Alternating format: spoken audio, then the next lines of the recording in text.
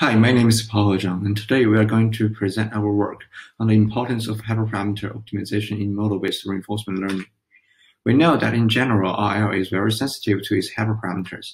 The same algorithm on the same task can have dramatically different performance with different hyperparameter configurations. This is particularly true for model-based RL algorithms due to their complexity and the fact that MBRL involves a non-stationary process where it needs to iteratively collect the data, train the model, and then plan.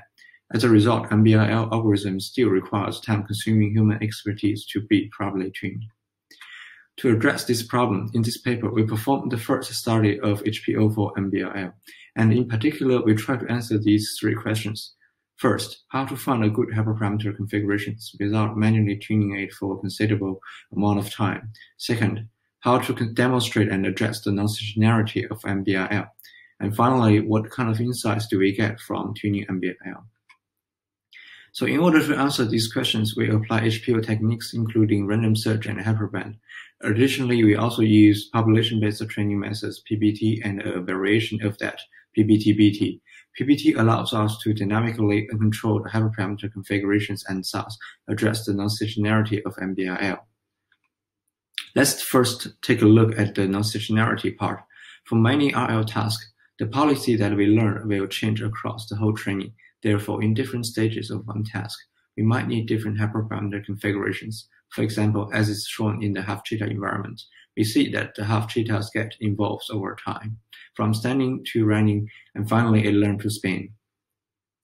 By using HPO methods, we managed to break the simulation in half-cheetah environment, and with dynamical tuning methods, we get even better performance. HPO methods also give us insights about hyperparameters. For example, HPO discovered that learning rate decay is scheduled without predefined scheduler. One important part which makes PBT work in MBRL is that it also copies the history when hyperparameters are changed. This indicates that MBRL is a non-stationary process. The hyperparameters and the corresponding training data are related to each other closely and cannot be considered or tuned separately.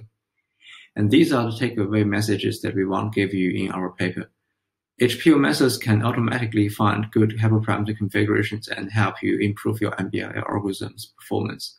Dynamical tuning methods can also help you since they address the non-stationarity of MBRL. Moreover, we show that when you are doing HPO on MBRL, do not forget your training data, which is highly tied to your hyperparameters. Finally, in the paper, we also further analyze the impact of HPO design decisions.